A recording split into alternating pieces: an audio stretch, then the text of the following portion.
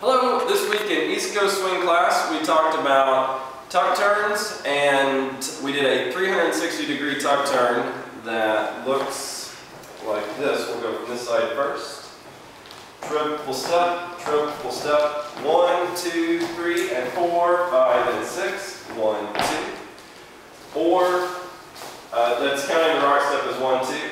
Triple step, 1, 2, 3, and 4, 5, and 6. 1, 2. So, what's really important in order to make this move successful, leaders are going to start the rotation for the girls on 2, 1, 2, getting the girl to come forward, and then bringing her around us, keeping our left leg in front, 3 and 4.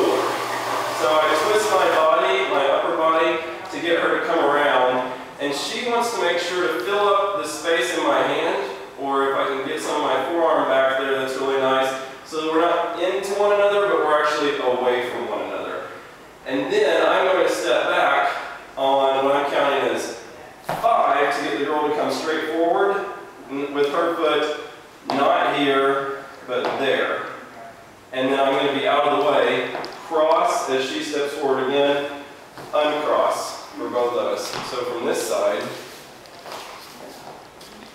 we'll go triple step, 1, 2, 3, and 4, and the shoulders rotating in 5 and 6. Rock step.